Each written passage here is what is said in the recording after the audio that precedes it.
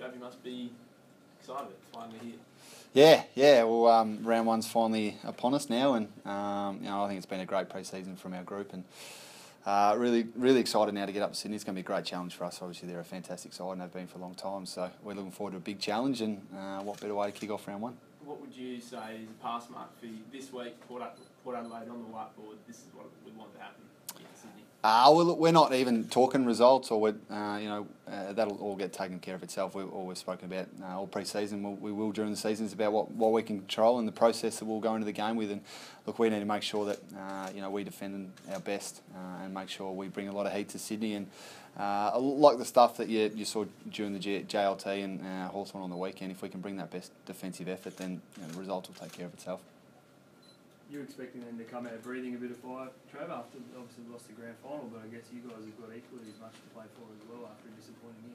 Oh, look, they'll turn up no matter what.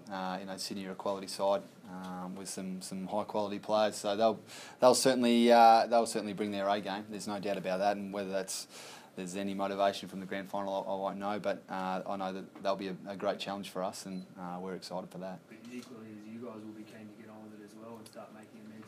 Yeah, there's no doubt. Obviously, pre-season, there's always a lot of talk over the off-season, the pre-season, and a lot of training. You can't really put anything out there on the track. So now it's time for us to go out there and play footy, and this is what we get paid for, and this is the exciting part of our job.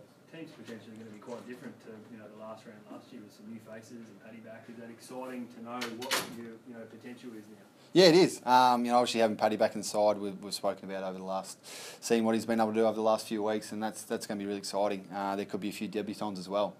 We've seen what Sammy Palpepper can do, Brett Eddy can do, Danny Houston, these sort of guys. So we'll wait and see if they get a game, but they'll be exciting for those guys to come into the side. And we've got a good list to choose from. It's pretty healthy, so it's all pretty positive at the moment. But we'll go up there knowing it's a big challenge and be excited for that. Jim's been pretty open about the changes that he's tried to make during pre-season games style-wise. Have you had enough time to do that, and B, do you think it's gelling? Now you're seeing the results in those last couple of pre-season games. Yeah, look, we've certainly had enough time. We started, back when we started pre-season, we structured up really well and got down to probably the detail on a lot of things during training sessions, and then we were able to implement them in the 3 games over the JLT. And we thought by the end of the Hawthorn game, we could probably tick it off that we'd got out what we wanted to get out, and there's obviously still going to be improvements in our game throughout the season, and we're not going to perfect it every week. But we think that we've certainly had enough time to implement it, and we're excited to go into round one with knowing that what we've been able to achieve and what we've been able to do over the pre-season it will hold us in good stead. Is it vastly different game style? I wouldn't say it's a massive difference. There's obviously a few tinkers here and there, and around how you move the ball, how you defend, and this sort of stuff. And it hasn't been too complicated, and the guys have really enjoyed it. And I think that's the most important thing. If you enjoy something and understand something really, really well, then you're gonna succeed with that. So that's where we're at the moment, which is good. Is that the process that you've put in place in terms of learning? Do you think that's had a big impact on the group?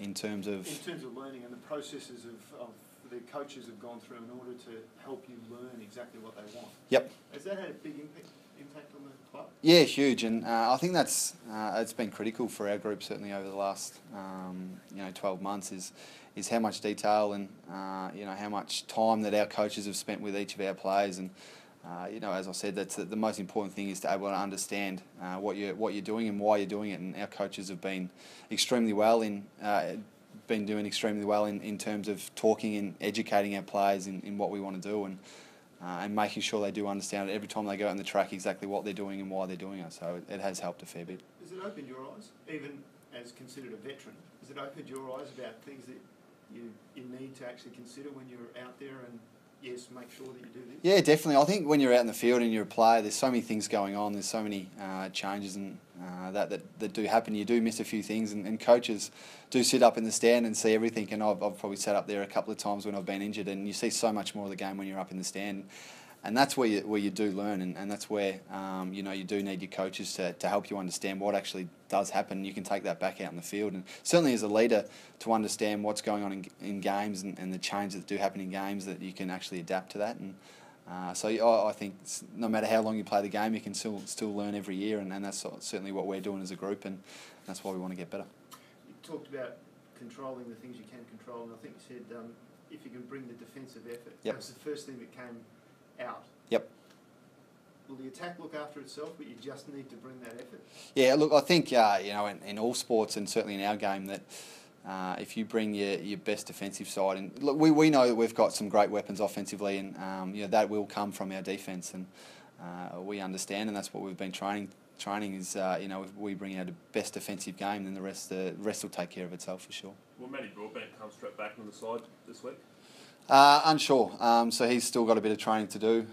Whether he comes back this week or next week, I'm not too sure. And yeah, that'll be a question for Ken, and that'll be a question that'll probably be answered later in the week. And he's still got a little bit to do, and we'll sort of wait and see on that one. It's pretty important to what you guys sort of do in the back line, though. Like, you've got a pretty young back line anyway, so Yep. to have his experience there would be pretty good. Yeah, no, he certainly is, and he's shown over the last couple of years he does provide us with a lot of run down there and a lot of leadership down there as well. Being probably a veteran down there now, and works well with Jasper and Hamish and Tommy Jonas and these sort of guys. So he'll be sorely missed if he doesn't play. But I think there's guys like Dan Houston that can come in the side and certainly fill that void if he does get the opportunity. And we've seen Darcy Byrne-Jones over the last 12 months really fill a role as well. So there's guys that can come in and play a role if Brogsy doesn't play. How have you guys as a playing group handled, it seems like every other week we're hearing David Koch make comments like it's finals or bust, Yep. and it's, we've had enough failure here at the club. How do you guys handle that as a playing group? Oh, look, we understand that Koshy's, a passionate portman, and he has his voice, and that's completely fine, and we understand it, and we're on the same page. We know that we and every other club wants to play finals, and we want to play finals, and we know that we haven't made. We've had 2 pretty disappointing years over the last couple of years, but at the same time as players now we go out there and deal with the processes. He's able to comment on those things, and we'll go out there now and implement them, and what we can control, as I said, and that's turning up each week, making sure we improve. We walk in the door every day, we improve. We walk out knowing that we've done something to make ourselves better, and that's what we can control, and that's what we'll be able to do. Do you firmly believe that you're a finals team? Yeah, look, I have no doubt that this group is good enough to match it with the best sides. It's about doing it consistently, and that's the thing we've sort of spoken about is if we can do it consistently, we can match it with the best sides. But if you don't rock up every week, then you're going to be challenged by, it doesn't matter who it is, the top side in the competition or the side down the bottom. Will you stop and think this week at all, Travis, about 200 games and what that means to you personally? Probably not this week. Maybe after the game. I'm sure Mum will bring it up or something like that. But certainly at the end of my career, I'll look back on it pretty special. But this week's all about round 1 and a big start to our season, and that's sort of all I'm focused on. What does it mean to play those 200 with one club, especially when there's a period there where people thought you might be leaving, but you stuck around? Yeah, look, it is special. And it does sound a bit funny, 200 games, and I think 10 or 11 years in the competition. I don't feel that old. It sounds pretty old. So, no, it is really special. I mean, it was incredible to put on the Guernsey in my first game, and it was actually Treader's 200th game that game, and I'll remember that forever. And now I'm playing 200 in a number 1 Guernsey as well is really special, and certainly something I'll look back on and. I'll be able to tell the grandkids and all that sort of stuff. So, but yeah, really excited to run out there with the boys and kickstart the season against a quality opposition. We hear a lot about in pre-season everyone's playing in every single position on the Yep. ground. Is your role the same this year as it has been for years gone by? Yeah, my role will be the same. I'm not playing down the back pocket or anything like that. I don't think I can go down there and defend. But yeah, look, my role will pretty much stay the same, and I've been a midfielder pretty much all my career. And as we see now, the game keeps changing. That you probably need to play forward a little bit more, or you probably need to play back a little bit more. So my role last year, I played a little bit more forward and mid, and that'll still probably be my role again this year. I'll just ask about Cal Pepper. I mean, Yep. we're seeing glimpses of what he can do on the field. What's he like in the behind? He just seems mature and ready-made also. Yeah, really special kid. He is super mature for his age, and he's pretty quiet. A guy that just goes about his business, and look, he just loves the contest. Really, he just loves footy, and they're the guys you want in your group. And probably around the club, and he's pretty quiet and just enjoys his mates and loves being around the club. As soon as he's out in the field, he just wants to compete, and he doesn't care who gets in his way. which is what you want from an 18-year-old coming into your side. So pretty special to have him, and along with Joey Atley and Willem Drew and these sort of guys you'll see over the next, hopefully, 12 or 18 months, that they are a great group of guys that we've got in, and full credit to our recruiting staff who got them in. Has he had any nerves at all? Because he seems like he's just sliding beautifully through the whole GLT series. I don't think so. His first training session, he put Hamish straight in his arse, and then not long after, he I think he dropped Ollie as well. So he certainly hasn't had any nerves. I think, any young kid coming into a new group, an AFL club, you get a few nerves, but certainly you haven't seen it when he's out on the track. He just goes out there and plays footy, and that's what we can get caught up in sometimes. Is everything that goes with AFL footy. Just go out there and enjoy it and have fun, and that's sort of what he's brought to the group, and it's been good to see. So the tradition will continue. So you played in Treader's first 200th in your first. Yep. And do you expect that Pal Pepper will be his first on his way to 200 in your 200? Hopefully, and hopefully it's the same result. We can stand in the circle at the end of the game and sing the song, and after a 201st game. So hopefully it's the same result. But it's quite interesting. Thanks, guys. Beautiful.